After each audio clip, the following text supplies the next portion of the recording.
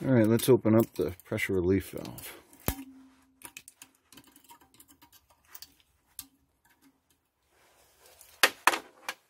This is not a staged video. I have not pulled this out. Of course, that means I'm going to struggle with it for 20 minutes.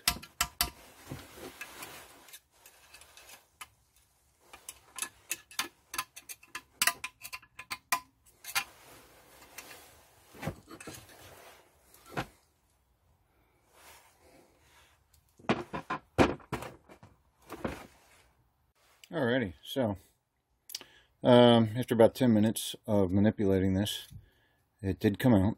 It's got an O-ring, so there's going to be tension. You're going to have to get your screwdriver in one side and then the other, then the other, then the other. However, what you have to understand is there's a spring behind it, and it's going to come out suddenly. Now, mine flew across the garage. So, take a look inside. And usually you have goo of some sort. And you have in here a plunger. And that plunger has to be free to move. So we're going to extract that, clean it all up. Well, I got lucky. It came out on the first try, because it's just sitting down in there. And as you can see, it's got a port in the bottom. It's hollow. Ports on the side where the oil can come out.